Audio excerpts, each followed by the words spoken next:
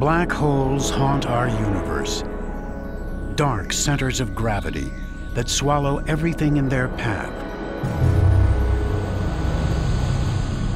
What would you see if you got close and fell past the point of no return into a netherworld of twisted space and time? What secrets can we learn about the universe on a journey to the center of a monster black hole?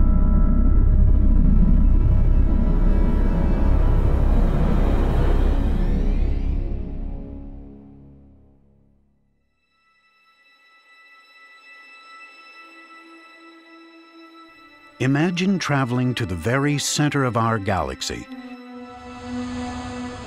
26,000 light years away, and finding a vantage point on the night sky.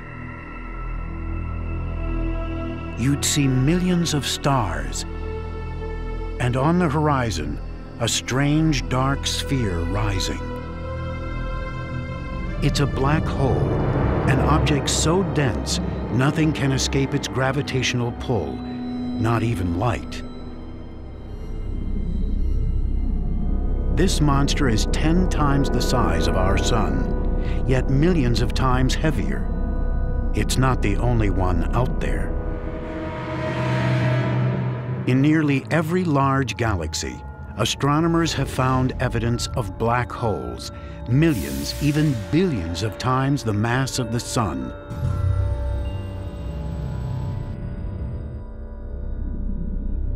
How did they form? And how did they get so large? In the search for answers, we are beginning to glimpse the forces that shape the stars, planets, even life. And now, by tracing the life cycle of black holes, scientists are finding clues to the fate that awaits our galaxy and the universe at large. But how do you study something that by nature evades detection? Sometimes the universe lets us in on its most mysterious workings. March 19, 2008. Astronomers around the world receive an alert sent from an orbiting observatory called SWIFT. It had recorded a flash of gamma radiation, a kind of ultra-high energy light that is the signature of a cataclysmic event. SWIFT automatically relayed the information down to Earth. And within seconds, robotic telescopes in North and South America turn their gaze on the rising light.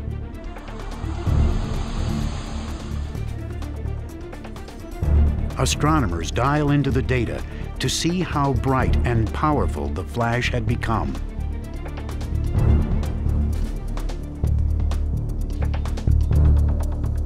Meanwhile, at giant observatories in Chile and in Texas, they zero in on it, using specialized instruments to split the light into all its different wavelengths. That tells them how far the light had traveled to reach Earth. What they find is that it had come from 7.5 billion light years away, halfway across the visible universe. Tom Vestrand heads a robotic telescope project at the Los Alamos National Lab in New Mexico. He has been tracking high-energy gamma-ray bursts for over a decade and has never seen anything like this. Okay, let's see what we have. It was the most luminous thing ever detected by mankind. Traditionally, think of astronomy as something that happens very slowly. But this was a thing that had been traveling to us for 7.5 billion years, arrived here, and for 30 seconds, it was astonishingly bright. Amazingly bright minutes later, even still showing signs of saturation. Yep. It was so bright, in fact, that it was visible to the naked eye. Putting together evidence from ground and space telescopes, astronomers determined that the flash was a narrow but intense beam of light, and that most likely it broadcast the birth of a black hole. This singular moment is the endpoint of a violent chain of events in the core of a large star.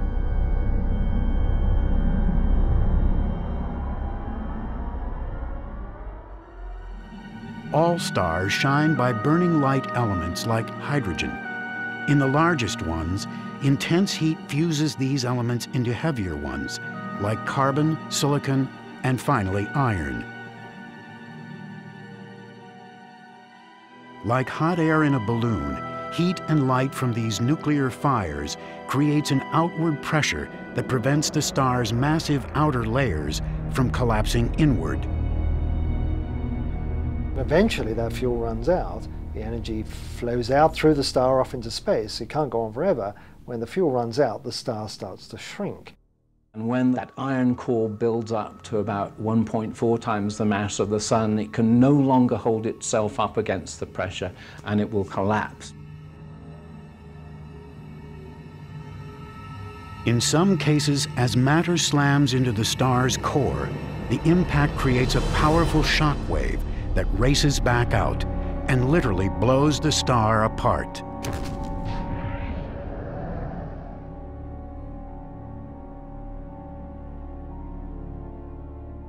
Our galaxy is littered with the scattered remains of these supernovae, as shown in images like these from the Hubble Space Telescope. But what happens to the collapsed core of these dead stars? When a large star implodes, its weight is enough to squash all the atoms in its core down to their nuclei. The result, an ultra-dense ember called a neutron star. The density of a neutron star is something like taking a mountain and crushing it down to the size of a marble, about so big. Neutrons can withstand incredible pressures. But if enough matter falls onto them, beyond a critical threshold, they can be crushed down to nothing. When that happens, a black hole is born. A black hole is gravity taken to the extreme. Its mass is literally packed into a point and enshrouded within a dark sphere called the event horizon. That sphere is the point of no return. Any gas, stars, or planets that fall in disappear forever. A black hole is a region of space and time which is both black and empty. It's black because light can't escape from it, gravity pulls the light back, but it's empty because the object or system that collapsed to form it in the first place has shriveled away to nothing. The common idea that a black hole is just made of very compacted matter, it's wrong. It's just simply wrong. It may have been created from very compacted matter, but the matter is gone. It's been completely destroyed. It no longer exists. And yet it leaves behind a powerful legacy, its gravity. According to Albert Einstein, gravity is not just the attractive force of planets and suns.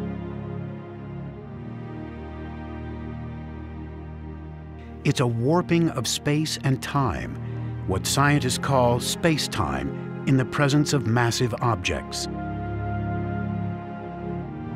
A planet, for example, goes into orbit when it's caught in the warped space surrounding a star, like a ball spinning around a roulette wheel. With the mass of a star squashed down to a point, a black hole is a deep puncture in space-time.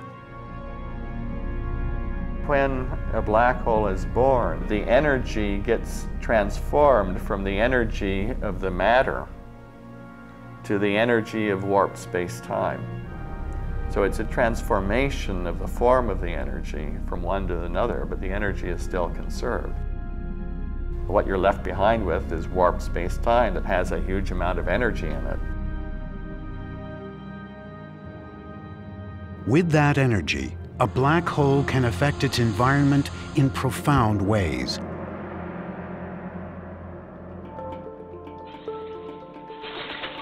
On our planet Earth, we know gravity as the force that brings everything down. The impact releases energy, a crash.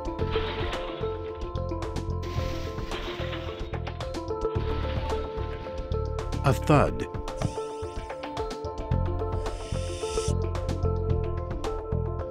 A shatter.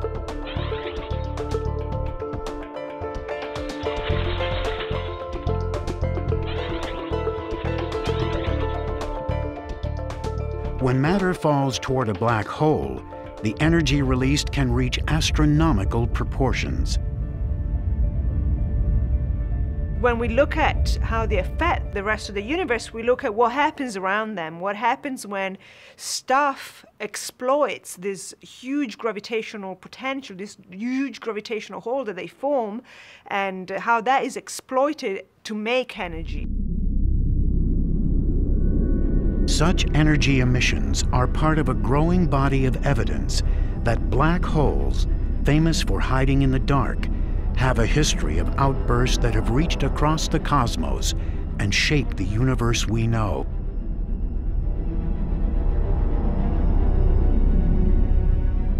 Scientists are following this energy like a trail of clues, leading ever closer to the black hole's dark heart.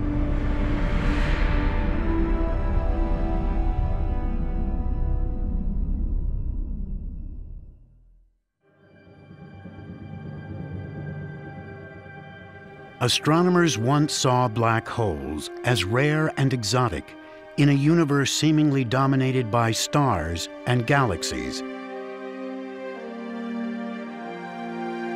A radically new view has emerged from surveys of galaxies and black holes stretching deep into the universe.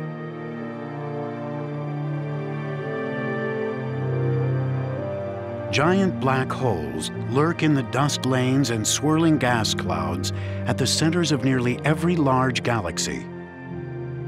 What's more, the larger the galaxy, the larger the black hole. That's a clue that they must have evolved hand in hand, each shaping the life story of the other.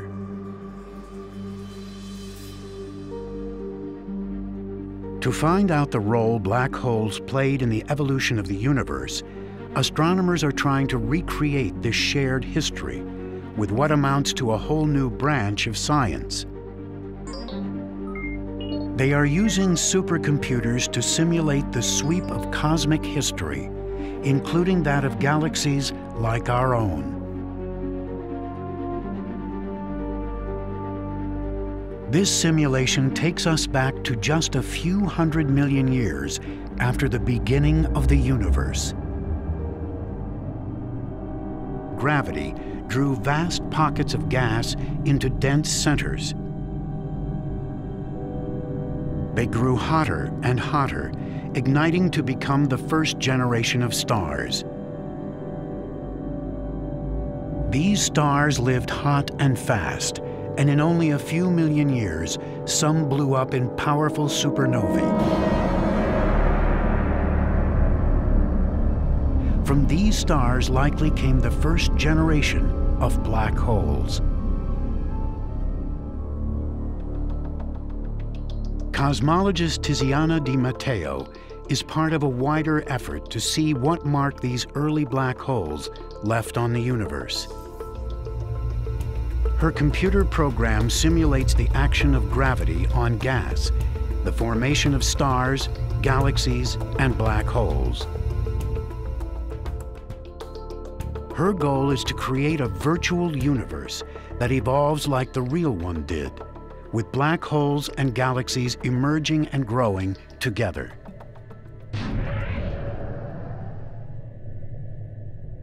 Our Milky Way galaxy is located in a quiet part of the universe, with relatively few other galaxies around it.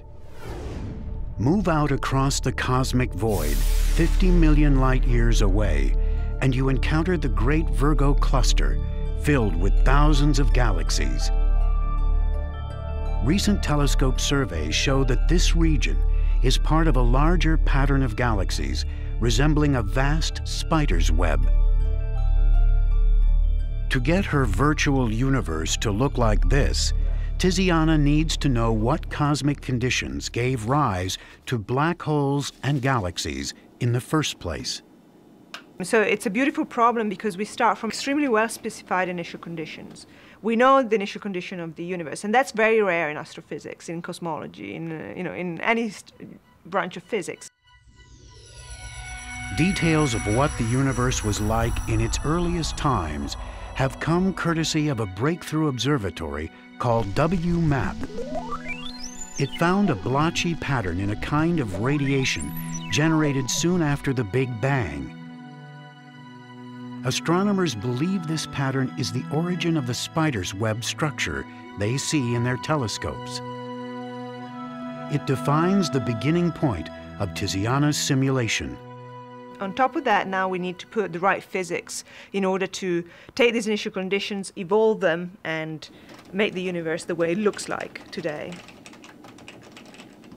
She sets her virtual universe in motion. It covers a region in the shape of a cube over 100 million light-years on a side. The result?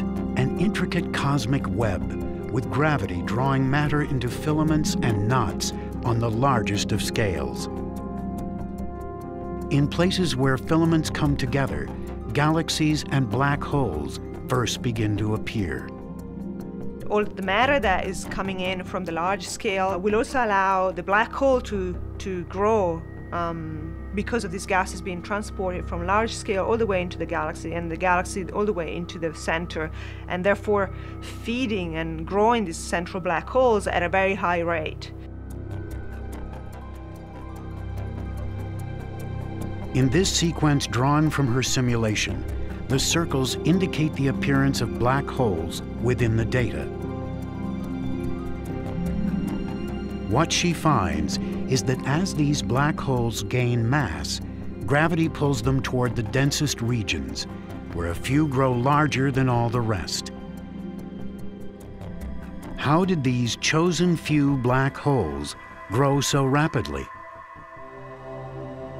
The orbiting Chandra X-ray Observatory recently turned up evidence at the centers of galaxies back in the time of the early universe. These images show its remarkable find, actual supermassive black hole pairs beginning what astronomers believe is a dance of death.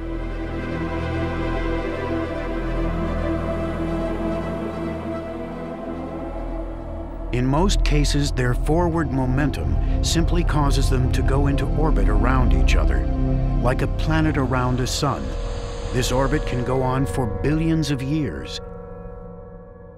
To grow large, one black hole must draw the other in, close enough to swallow it. Albert Einstein showed how they do it.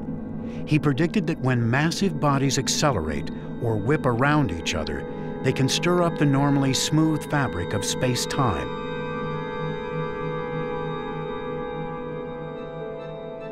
It's like a rock hitting a pond. Some of the energy of the impact is transferred to waves that move outward along the surface. Likewise, a titanic collision of black holes would send waves, gravity waves, racing across the universe. So you have two tornadoes embedded in a third larger tornado, and they're going to come crashing together, and you want to know what happens when these tornadoes are not made from whirling air, but made from whirling warped space and time. This simulation shows what happens. As two black holes get close, they turn space into a turbulent sea of gravity waves. These waves have the effect of carrying energy away from the orbit itself, That allows the pair to draw each other in and merge into one. We go back to half of the age of the universe, and all of these black holes are swallowing large amounts of gas. So it's a fun time. It's sort of the golden age for the growth of most black holes. The reason why is because most of the large major mergers are occurring in the universe around this time. This simulation shows how a galaxy like our own might have taken shape in a flurry of mergers and collisions.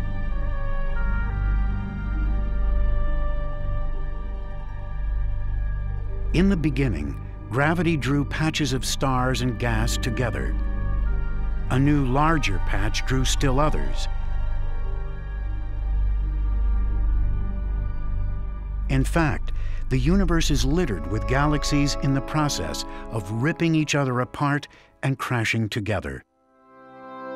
In the turmoil of each new merger, another victim is thrust into the jaws of a growing black hole. And in the densest regions of the universe, a small percentage of these monsters have been able to grow to a level of size and ferocity we can scarcely imagine. And yet, amid all the violence, are clues to how the universe, and even places like Earth, came to be what they are.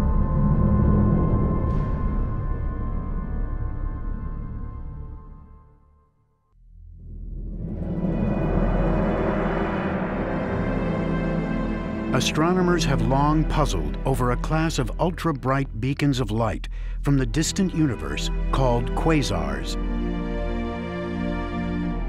In time, they link them to the outpouring of energy from the centers of galaxies and to growing black holes.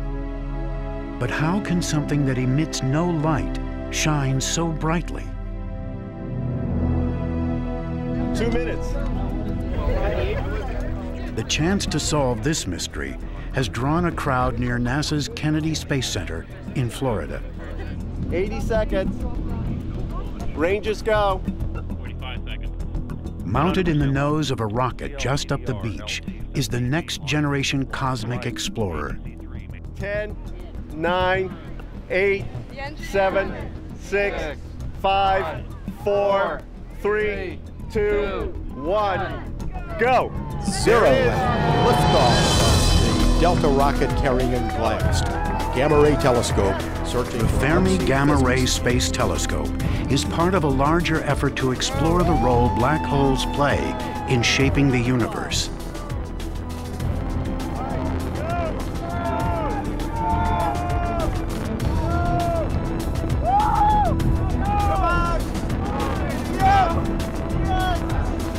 Farewell.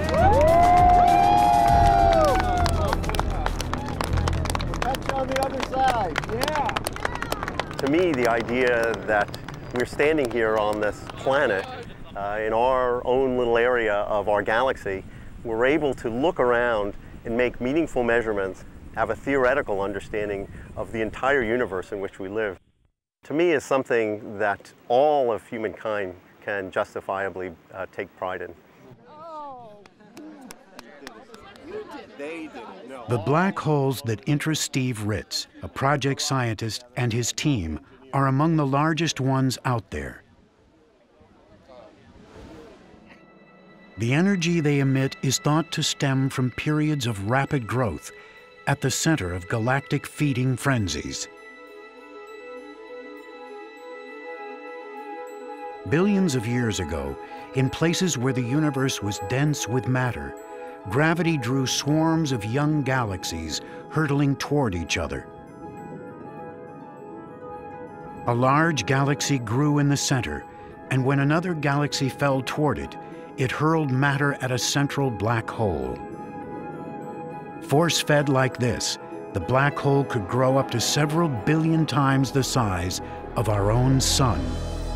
This crazy growth that black holes will go through, particularly early on, this will be a rare event. Not everywhere in a universe, particularly when the universe is still young, we'll have these huge gas inflows that will allow the black hole to grow so fast.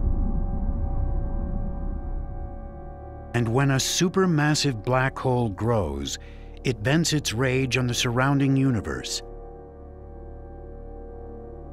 You can see the evidence in these telescope images. They show powerful beams of energy, or jets, coming from the centers of galaxies, and often extending tens of thousands of light years into space.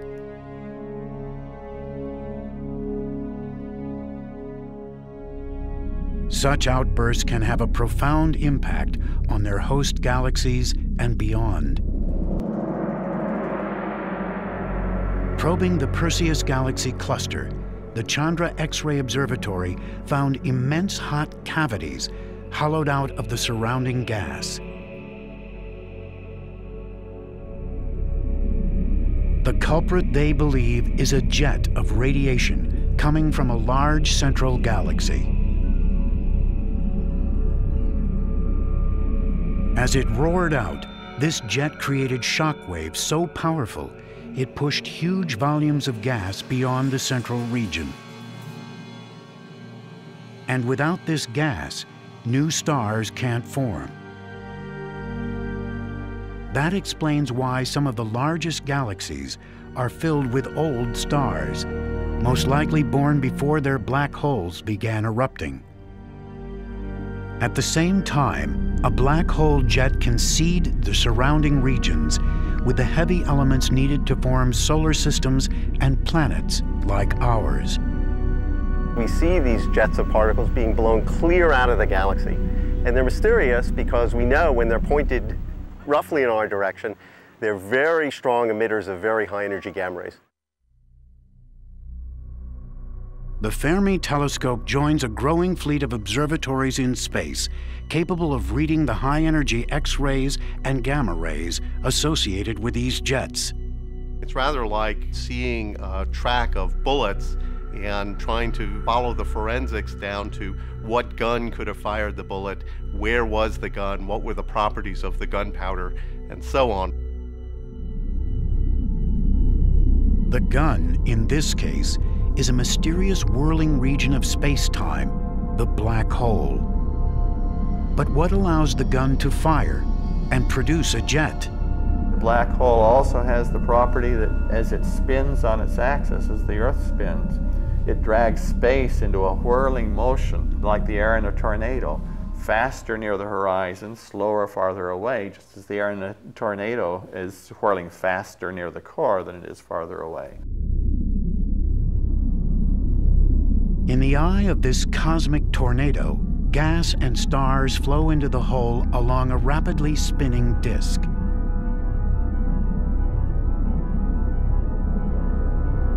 The spinning motion generates magnetic fields that twist around as matter swirls in. These fields channel some of the inflowing matter out into a pair of high-energy jets. So we can extract then the rotational energy of a black hole. Nature can extract it. And the amount of energy you can get out is enormously larger than all the energy you can get from burning all the nuclear fuel inside of stars. It's the equations of Albert Einstein that describe the source of this incredible power, the extreme warping of space just outside the black hole.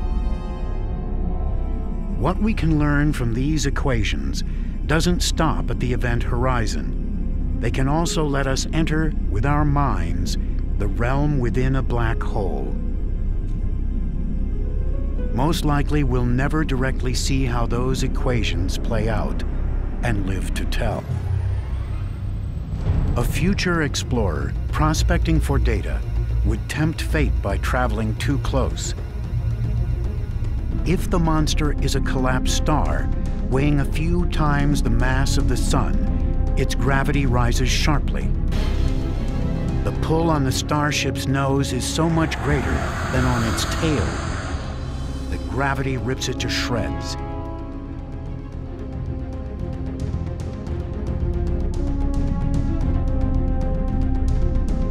Ironically, you'd find a gentler ride into a supermassive black hole. Its larger size means its gravity is more spread out. What you'd find if you made it inside is the most extreme destination in all the universe.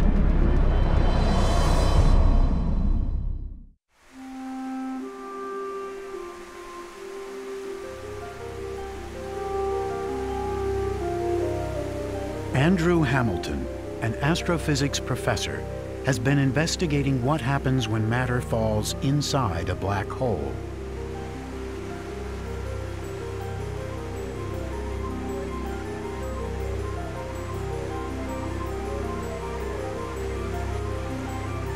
Using Einstein's equations, he and other scientists believe that falling into a black hole is equivalent to moving down a river and tumbling over a waterfall.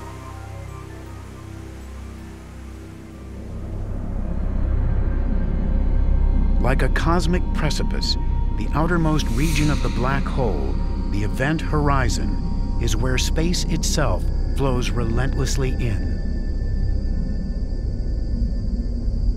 What does one mean by space falling or doing anything? It's just that if you put objects in space, then they will move in certain ways.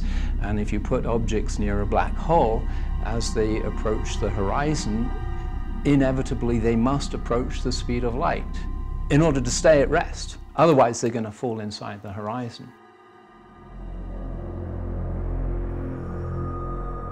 If the black hole is spinning, the central region is bounded by what's known as the inner horizon. In a case defined only by Einstein's equations, an object may whip around so fast it gets flung outward. If there's nothing inside the black hole except the space-time structure itself, or there's nothing inconsistent about having space fall inside, turn back around and come back out again, because space has no substance, so there's no problem with it moving through itself. It would be like a river racing over the falls, hitting the rocks below, then flowing back up. In the strange world of general relativity, you've fallen through a region, a black hole region, where space was falling faster than light. And now space has turned around and is now pushing you outward faster than light.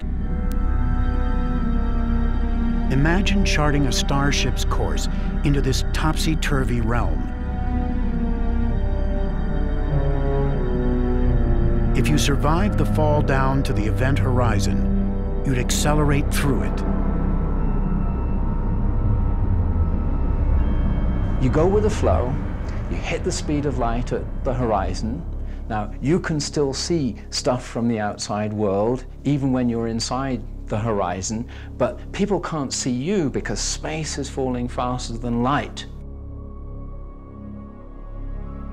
To understand the chaotic region within, Hamilton has enlisted Einstein's equations in a project to visualize the black hole's inner anatomy.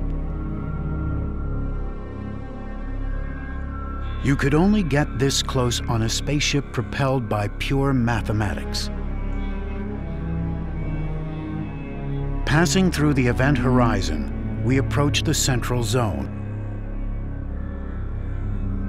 As we whip around, we are flung out of a kind of cosmic tunnel known as a wormhole.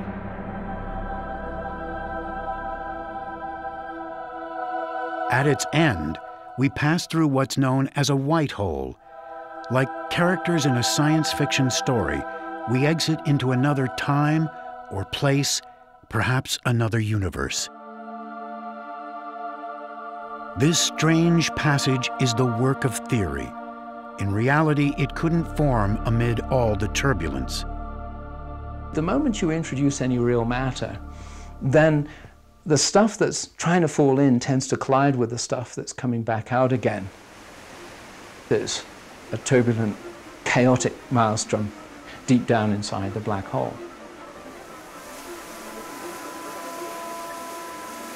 In a waterfall, this collision zone is where water crashes on the rocks and ricochets into the downward flow.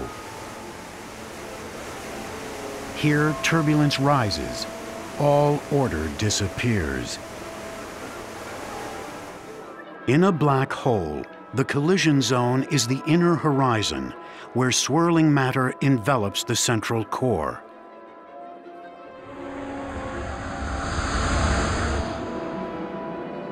That's the end of the line for a starship.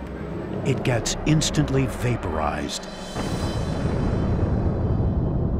The chief characteristic of this region near the inner horizon is that streams of energy are passing through each other, and they're passing through each other very rapidly. That counterstreaming of material begins to build up to the point where it self-gravitates, and that gravity accelerates those streams even faster through each other.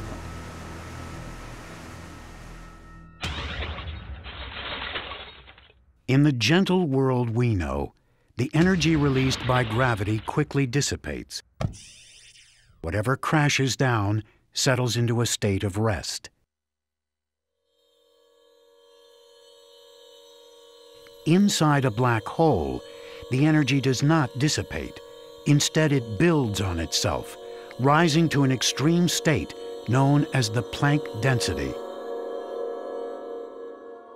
To grasp what that is, imagine taking all the matter we can see with our telescopes, all the trillions upon trillions of stars that make up all the galaxies in the universe, and crush it down to the size of a marble. No, don't stop there. Keep going. Crush it all the way down to less than the size of an atom. That is the Planck density. And that's the kind of density that is produced inside a black hole. It's the most extreme place in our universe outside the Big Bang. In this state, temperatures rise to 1 trillion times hotter than the center of our sun.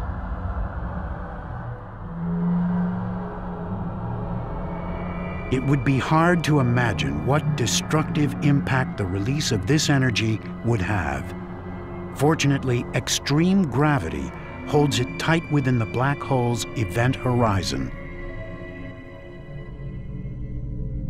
Despite the roiling turmoil within, the supermassive black hole in our galaxy is thought to be relatively quiet.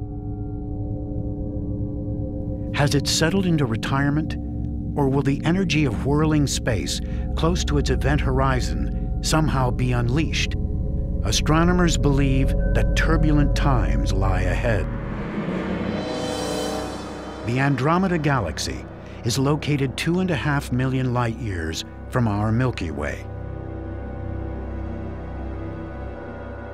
Scientists calculate that it's barreling toward us at over 200,000 miles per hour.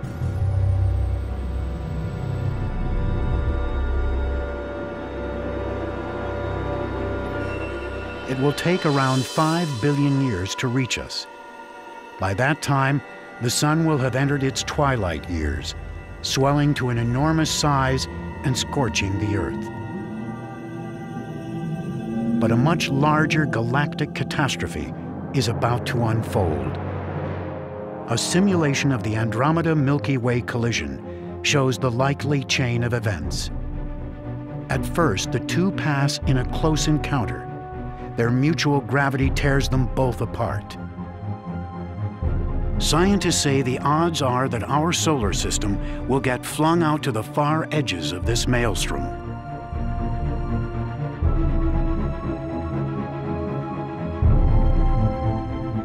As the galaxies finally settle together, two hungry supermassive black holes in their centers spiral toward each other. From all the turmoil, a new, larger black hole will then emerge. Who knows whether we will be around to witness its birth? As astronomers project the continued evolution of our galaxy, they ask, will the matter and energy impounded within its central black hole remain there forever? Or is the black hole, like all other cosmic bodies, somehow subject to the ravages of time.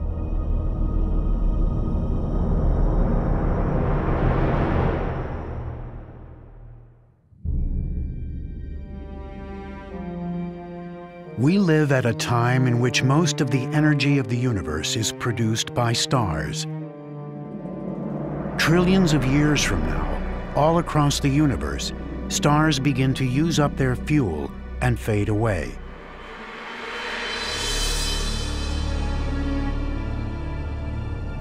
The largest stars fall toward the centers of galaxies, where they're swallowed by supermassive black holes.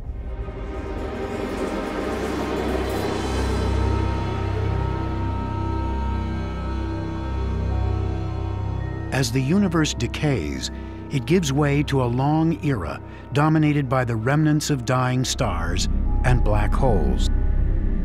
The far future of the universe is one where the stars have burnt out and formed neutron stars or white dwarfs and some black holes, and eventually, over long periods of time, the black holes merge together to form bigger black holes.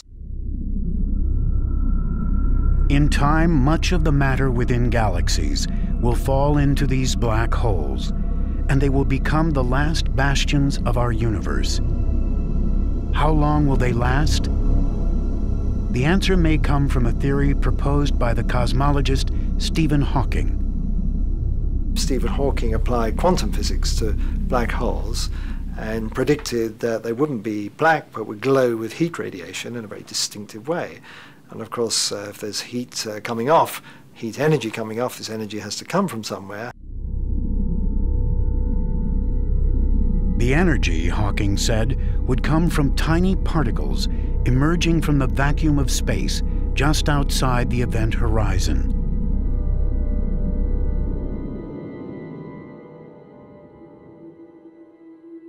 Some of those particles radiate away, taking minute amounts of mass from the black hole, like water evaporating from the ocean. Over time, the radiation grows stronger and stronger as the black hole shrinks and finally explodes. When the last black hole dies, that's the end of the universe as we know it. How can we know if the theory is right and they actually do decay? If black holes were made in the Big Bang with a mass of about that of Mount Everest, these black holes ought to be going pop about now, and radio astronomers have looked to see if they can see a sort of electromagnetic pulse associated with that, and they haven't found any. There might be other ways to see a black hole decay.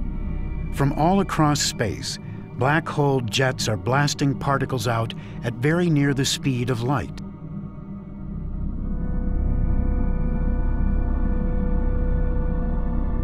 These particles, called cosmic rays, slam into our Earth's atmosphere with enough energy to create miniature black holes.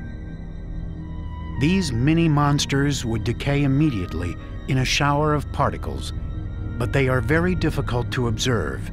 We're almost to store. The emittances look good. Okay. What if you could produce collisions this powerful in an Earth-bound lab and under controlled conditions actually create a black hole? All right, so let's go ahead and If you could then watch it decay, it would provide a unique window onto the future of black holes. Okay, filling blue. So we'll start collimating in blue ring. It's hoped that taking two very high-energy small pieces of a very fast proton and colliding them with each other, you can put enough energy into a small enough space that you can actually create the conditions by which a black hole would form. These black holes are supposed to be very small, therefore very hot, and therefore they essentially radiate themselves away immediately. 1.2, 1.3, 10 to the 9. Barbecue is still locked. Feedback looks good. All right, here we go. At Brookhaven National Lab in New York State, physicists are using advanced technology to blast gold atoms in opposite directions down giant tunnels almost 2.5 miles long. They accelerate these atoms to within a tiny fraction of the speed of light.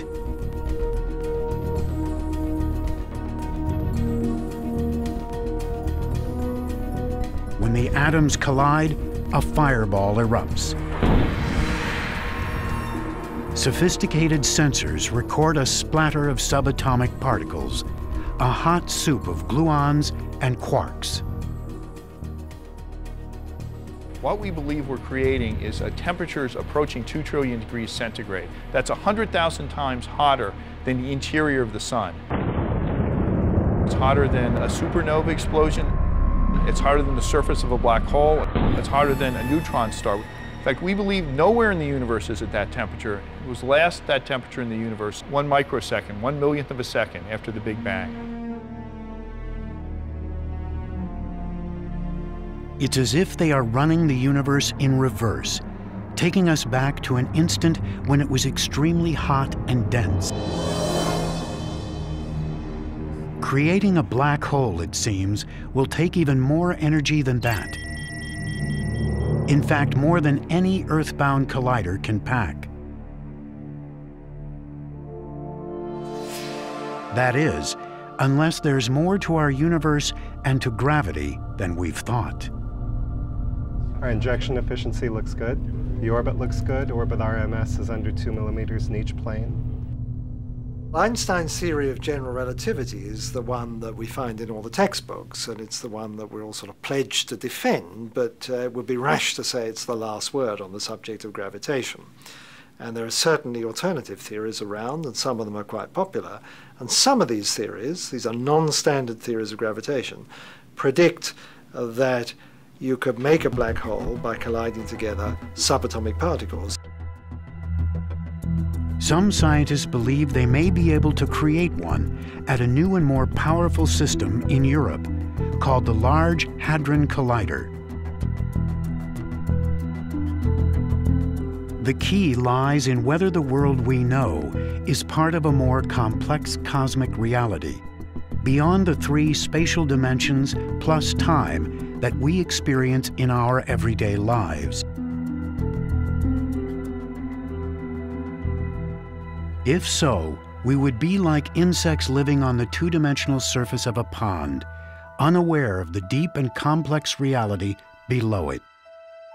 That we can be living on the surface of the pond, happily minding our own business, but not realizing that underwater, something, say a fish underwater, could be swimming through the water, causing disturbances that propagate up to where we are. We could feel it happening, we could essentially see our universe around us changing, but we look around for the cause of it and we won't know what it is.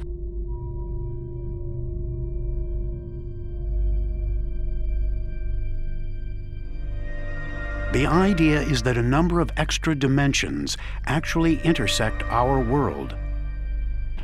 10, 12 pi. Okay. When particles collide at very high energies, those extra dimensions enhance the gravitational force between the particles, enough to create a micro black hole. Let's look good. The scientists will know a black hole is there when they see the shower of particles predicted by Hawking's theory.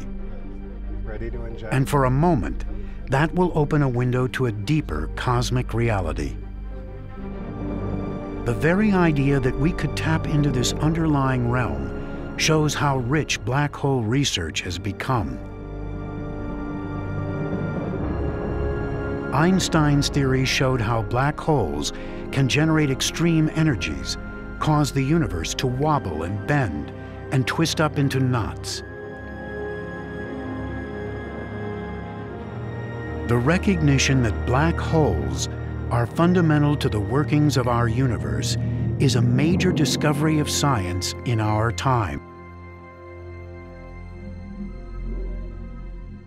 And if it turns out that they do have a finite lifetime, their death will signal the end of our universe. By some estimates, the time horizon of the largest black holes goes out to a Google years. Take a 1 and add 100 zeros to it. That's an unfathomable spread of time, but it's far short of forever. The clock may well be ticking on our universe. The alarm will sound when the last black hole explodes.